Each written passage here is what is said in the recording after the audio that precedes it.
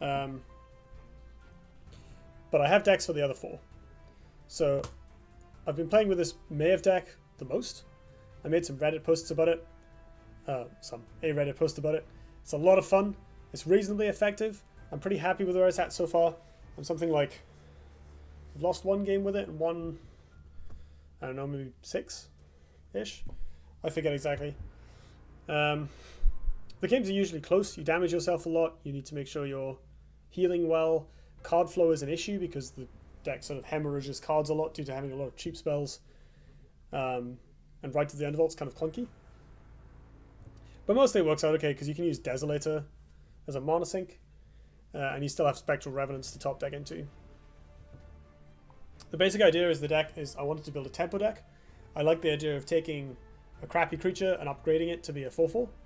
And of course your crappy creature doesn't cost very much, so maybe it comes with a Battlecry effect, or it was very cheap, there's more of it, so I'm playing like Zix and Gloom Chaser, which might be going too far, I'm not sure. Like maybe this deck needs more Swarm payoffs. Maybe I should have Murkblood Devourer or Primus Fist or something to help trade. Maybe cutting the Gloom Chasers and putting in Primus Fist is a good idea. The rest of the list is basically support for this idea and finishers. So we have Bloodseer is cheap, Sphere of Darkness is cheap and a really good cantrip. Love that Eggmar deck name, thank you. I've been trying to make sure I get as many puns as possible going, although Omelette's not really a pun.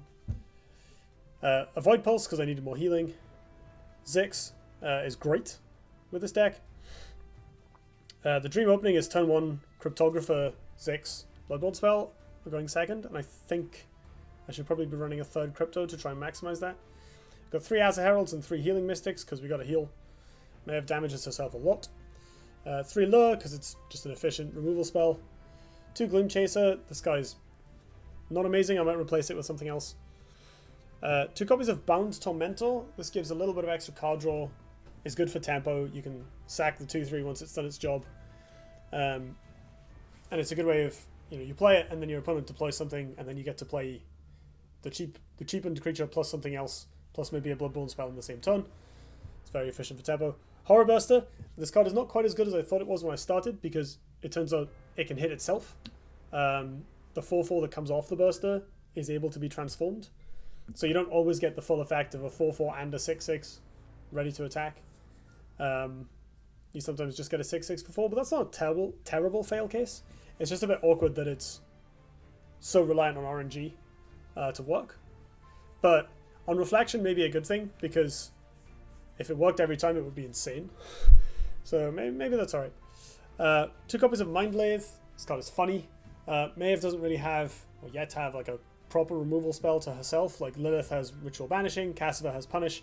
Maehv maybe just sort of has Mind Lathe. Mind Lathe is pretty good. It's obviously a bit awkward with the fact that your Bloodborne spell damages you, but you still get a charge left on it at the end. So the main cost is the fact that it takes a bunch of life to do that.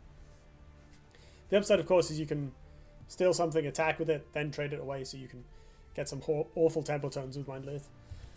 Desolator is mandatory. It heals you. It goes really well with the BBS, because you can basically pay 5 mana and no cards to make a 4/4 and dome your opponent for 2. That's gross. So that's kind of the mid-game to late-game plan. Spelljammer. We have a lot of cheap stuff. Right of the Undervault is a supplement to Spelljammer. This card is very clunky. The difference between 5 and 6 mana, for those not know, it used to be 5, and they nerfed it to 6, is really big. So I'm only playing 1 copy instead of, previously I've just jammed 3 and gone all in. And Revenant, because duh. The deck is aggressive, it wants finishers, sometimes your opponents will pull ahead, you want Rev to kill them. Hey Blob, thanks for joining. So, yeah, the deck seems to have been performing pretty well so far.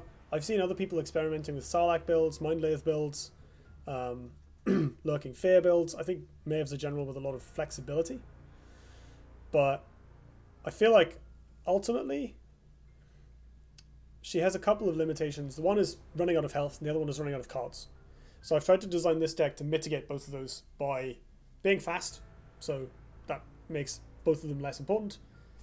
Relying on relying on the 4/4s to get a tempo swing down, which maximizes the power of the Bloodborne spell in general, as opposed to trying to get value off sacrificing stuff. And I've tried to make it as useful without the Bloodborne spell as I can, while still maximizing nut draws. It still needs work. Like I said, I think we should have a third Crypto in here. I think the Gloom Chasers can be cut, and we can put in a Primus Fist or something to help make Zix more useful. I don't know about the Bound Tormentor. It's like maybe okay. I was talking to someone on Reddit about Zeroloth. Not Reddit, on YouTube. About Zeroloth. That might be a good replacement.